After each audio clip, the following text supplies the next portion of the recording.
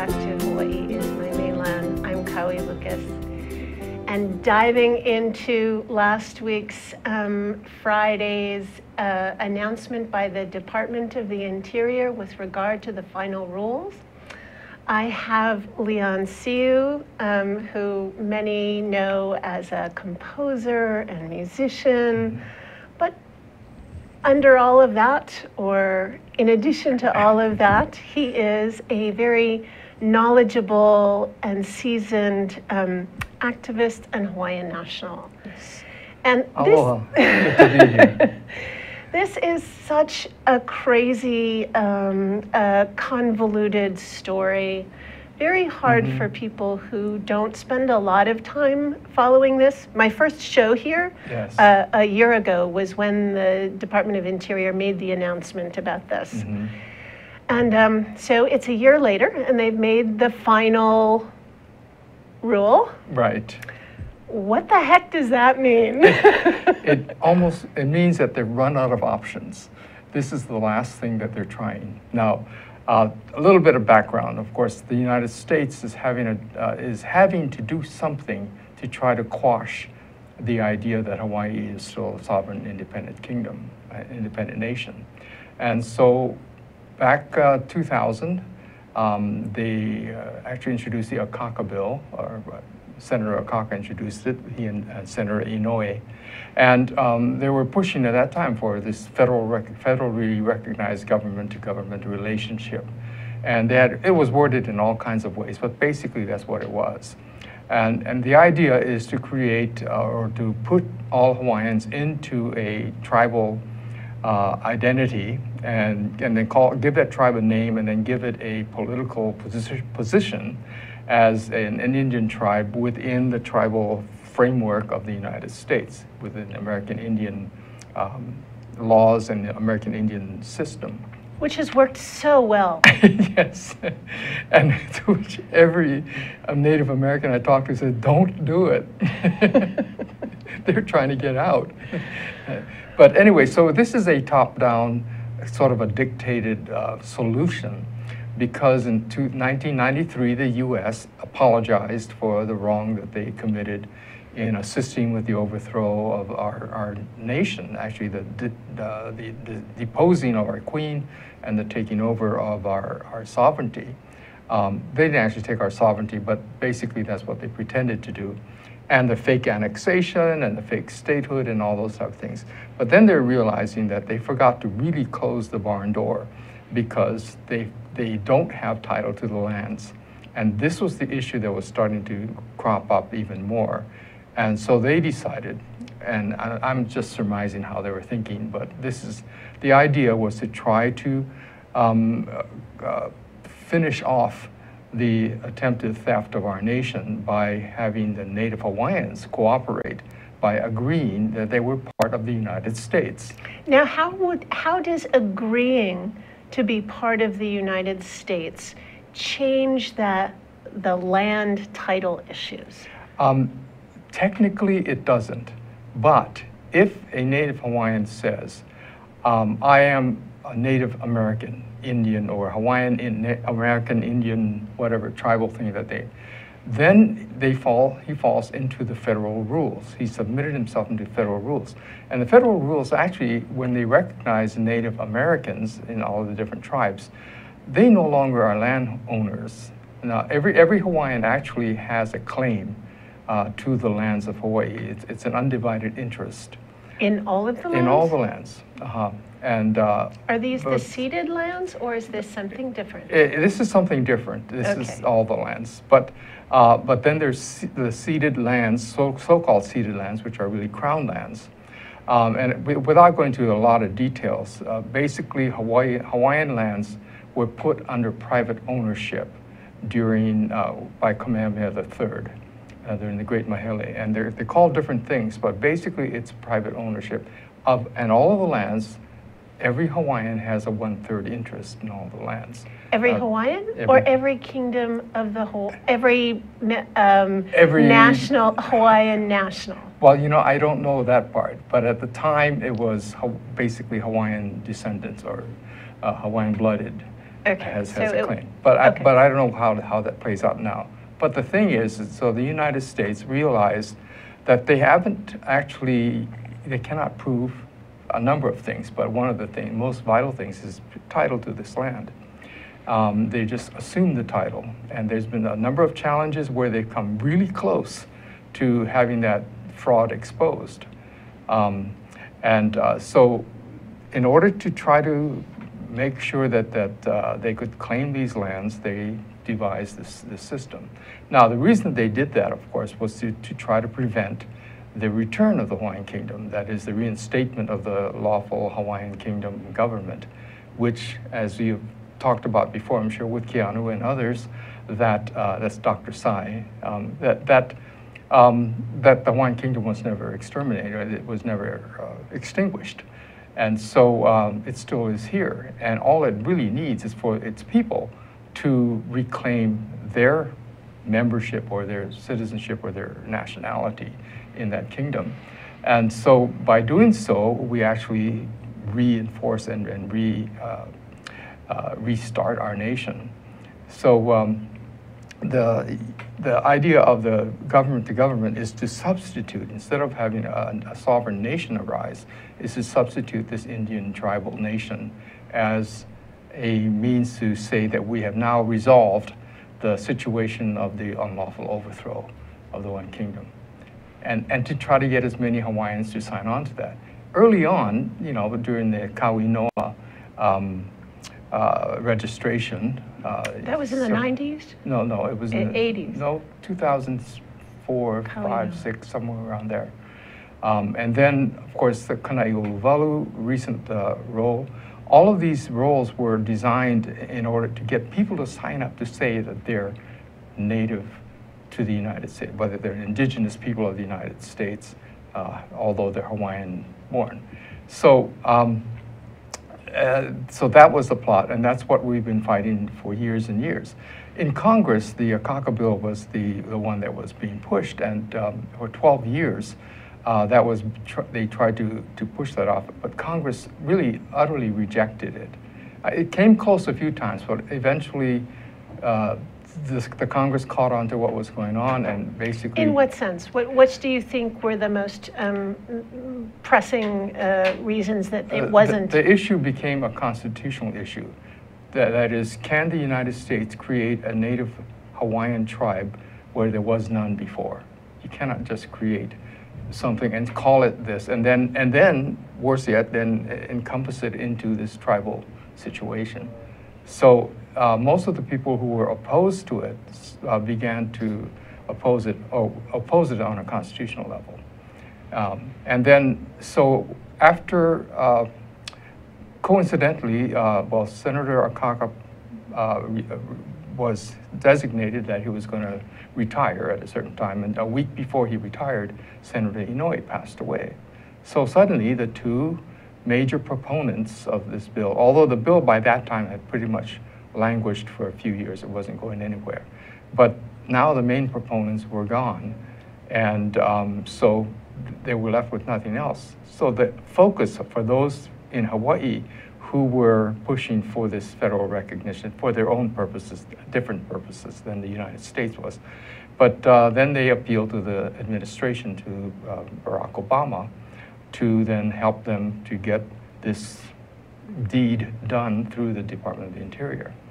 Actually, they were looking first for a presidential executive order directly from President Obama, but I don't think that was forthcoming because that was even more of an egregious violation of constitutional powers. And so they decided they would try the Department of the Interior, which is the department that is in charge of all the other Native American tribes. So the mechanism that the Department of the Interior is using is this sort of a complicated list of things that has to happen. That's right, yes. So in order for them to do so, they realize they don't have the authority or the rules in place to do this. So then they propose these rules, of which they then tried to get the public input from here to 2014, and they were just blasted out of the water.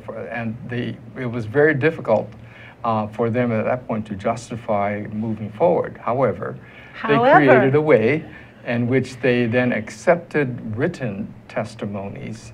And many of those written testimonies were identical postcards, thousands of them, identical postcards saying that they were for federal recognition. So do we have any knowledge about who was responsible for the printing those postcards that were then? You would have to ask other people who actually looked into it more better. So I think it's worth mentioning that they came here. This was the first time that the United States federally came to Hawaii, and they went to 6 islands, I believe, and had listening sessions. I went to the first one at the Capitol, which was amazing. Yes. And the opposition was was overwhelming. And each place they went, people stood in line for hours to give testimony. Right, and only a few hundred could give, and only for two minutes, and yet they did. Yes. So in spite of this overwhelming, that somehow doesn't show up. Yes. Because? Because they don't want it to show up. Because it was too, it exposed the fact that the people themselves didn't want it. Now, actually, that was the second set of hearings. There was another one in 1999 in preparation for the Akaka bill. And they ran into the same buzzsaw back then, which is why they never... The Hawaiian Sovereignty Elections Council. Well, that's something slightly different. Okay. Yeah, but there was a...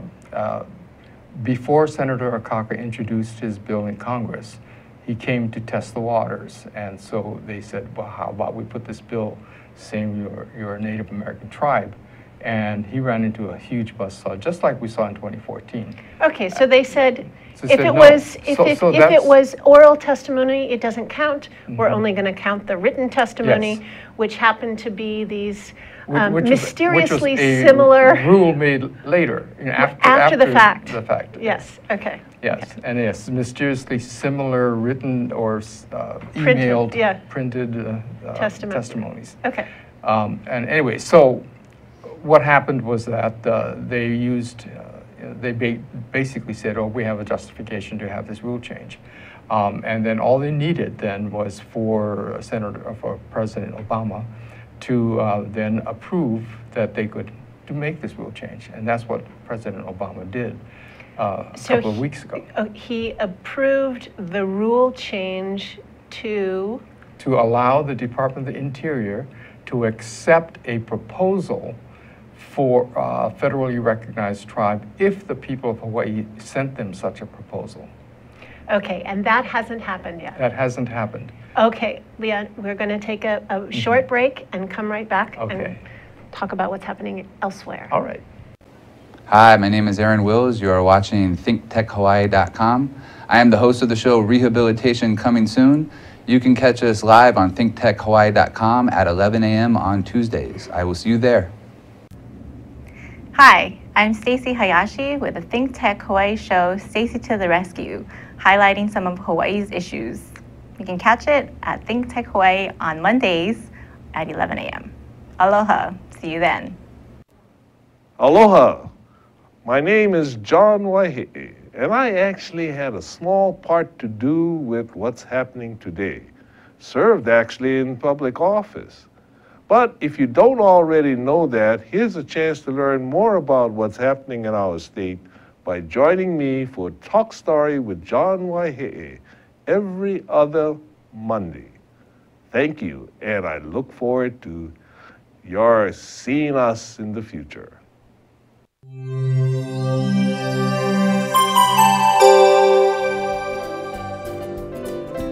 Welcome back to Hawaii is My Mainland. I'm Kaui Lucas, and with me today is Leon Aloha. Hawaiian National, and it's so good to have you here. You're very good at digesting this complicated network of legal gamesmanship. So when we last left, you were explaining how this recent ruling by the Department of the Interior will acknowledge a Native Hawaiian government if one was presented. Mm-hmm. Okay, now what's the next step? Okay, so to me, it's over. There's not going to be a Native Hawaiian government that's presented that will meet the criteria that the Department of the Interior is looking for. The recent Nai'aupuni document that was issued doesn't come close to meeting the criteria of forming a nation. Oh, I can't tell you how relieved I am to hear that. And on top of that, it's not been ratified. Right. And on top of that, it can't be ratified because they don't have a voter base to ratify it, because it's been proven that the voter list that they had is fraudulent, that they cannot certify that list. Great, so we can dispel that myth. Right. Okay. But they're going to try to push it anyway. The way I actually portray it is that, you know, the game of football, there's this play called a Hail Mary pass. And what it is a last desperate toss. They toss the football into the end zone, hoping one of their guys will catch it and they'll have a touchdown and they'll win the game.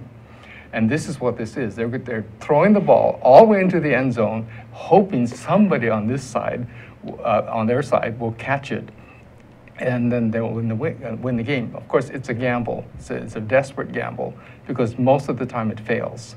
And then many of the times, the opposition intercepts the pass and running back across for a touchdown.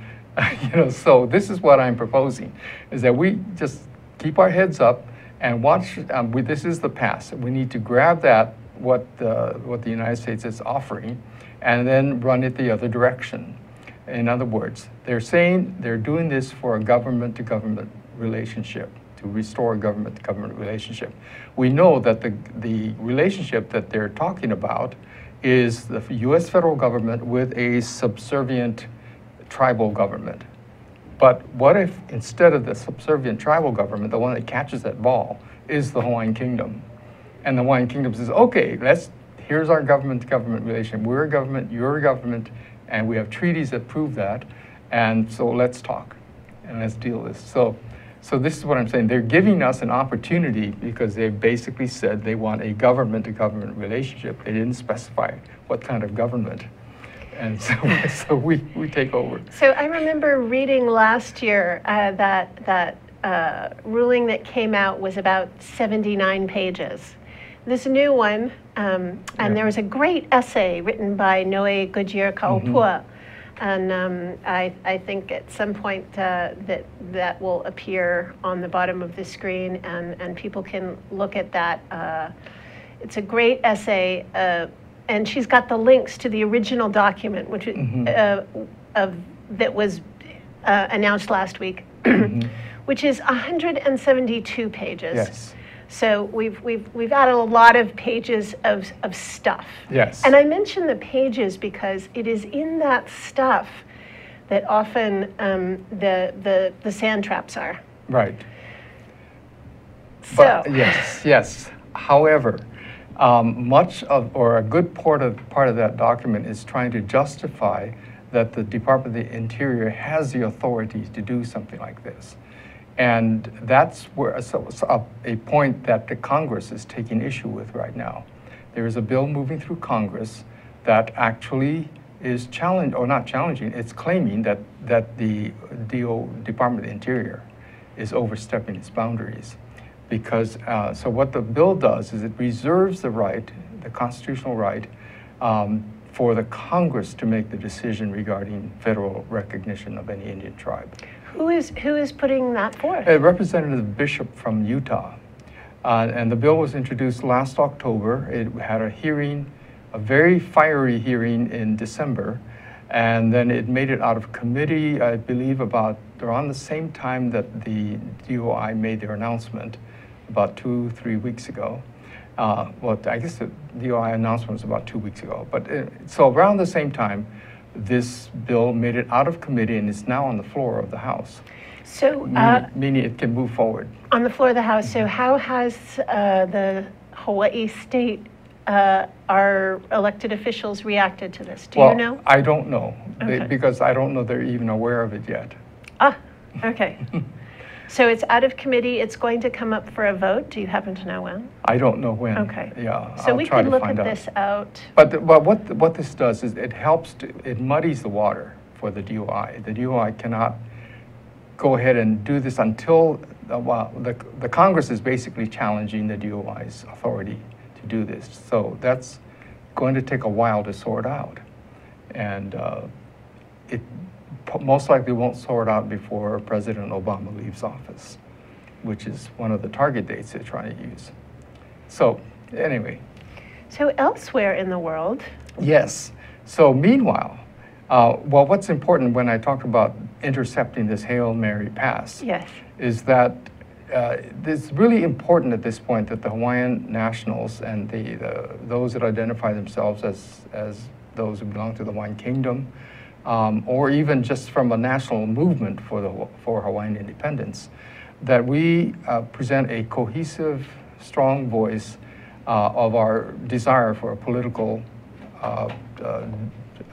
sovereignty. Sovereignty, right. Political sovereignty, that's good. On the international scene, because I've been working years in the international scene, and they're prepared now to accept something like that. That is, they're a receptive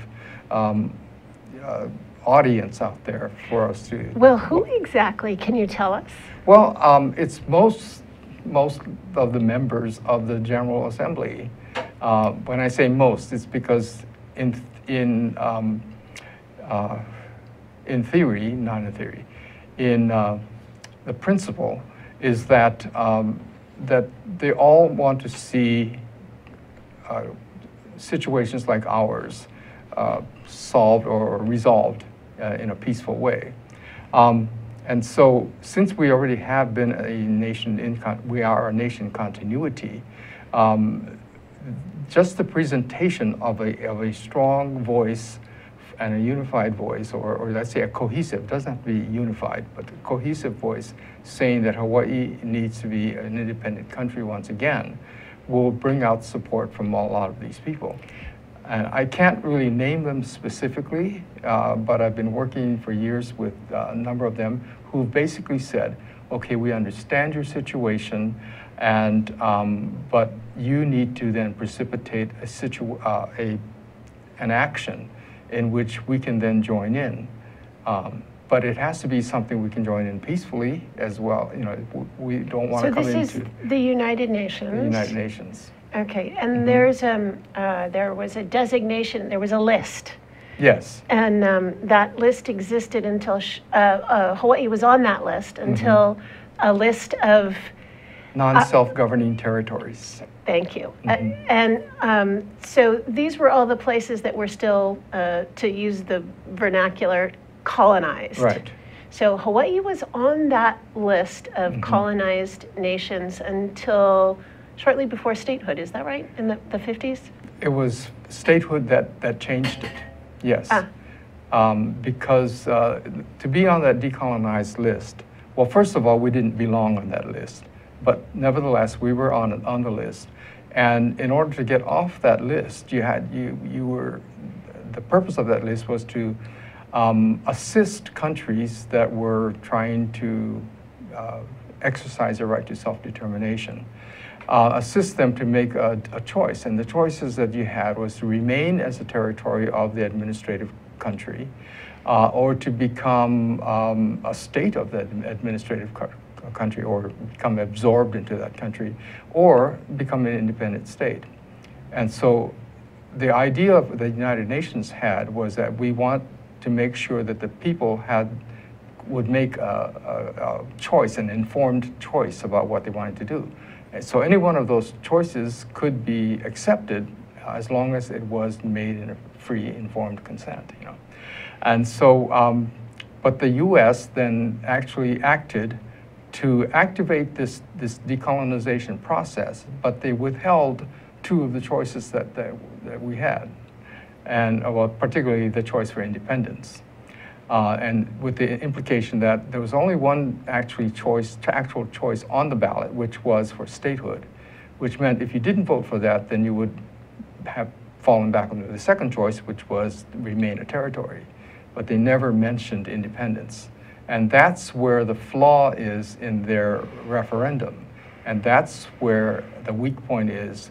That's the point that we can make with the United Nations if we can get this issue raised again before them, that the United Nations approved the report of the referendum without that basically they were lied to.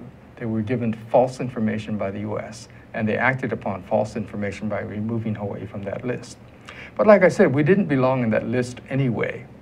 But what we would like to do is to use this opportunity of examining what happened in 1959 to destabilize and to actually discredit the United States' claim that there was a lawful plebiscite held. Once we can discredit that claim, the UN will no longer recognize the United States' claim of sovereignty over the Hawaiian Islands. We come forward and we say we're still a sovereign nation, and we deal with it that way. So we bypass the whole decolonization process.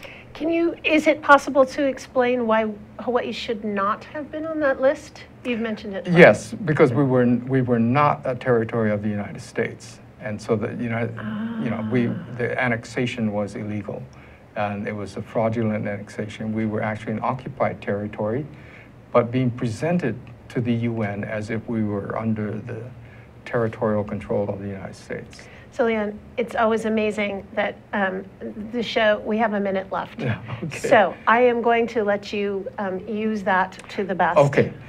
So the situation we're in right now is that the Hail Mary pass has been tossed. We need to be prepared to take it and run it back across the goal line.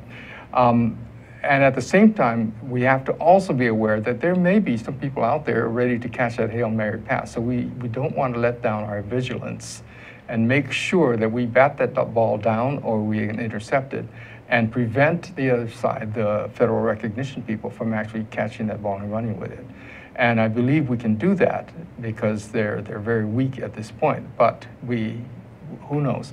The other thing about the United States is that they have a propensity for cheating.